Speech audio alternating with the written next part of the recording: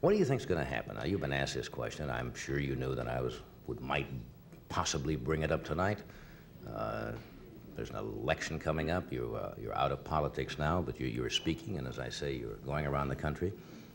Do you envision a possibility, say in '76, if the convention, say, was deadlocked? I'm giving you all the theories and so forth, and the conservatives took over possibly and got control of the electoral process, and they couldn't quite make a decision, and they came to you and said, Governor Reagan, we can't decide between Mr. Ford and Mr. Rockefeller. We're divided.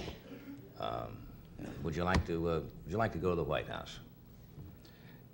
You remember that answer I gave you about the CIA? Yeah. Oh, come on. No, I won't buy it. I'm not going to buy it. No, I can understand the CIA now, but... No, I thought that was delicately phrased. Yes. Verbose but delicate. Yeah, verbose but delicate. No, I think it's an unanswerable question. I don't think anyone, in view of the things that have gone on the last few years, knows what's going to happen in the next 2 years down the road. I think that everyone should hope and pray that people are there will do the job so well that there won't be any question about it. Because if they do, then everything's all right with the rest of us.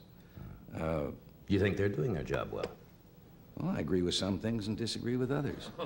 When they give me a choice between a $53 billion deficit in the budget and an $80 billion deficit, when budget deficits are what's causing inflation, I don't see that there's any room to be on either side of that argument. Yeah, I think the answer to curing inflation is a balanced budget.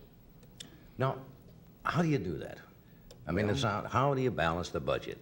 Well, balancing the budget is like protecting your... You don't spend more than you take in, right? It's like protecting your virtue. You have to learn to say no.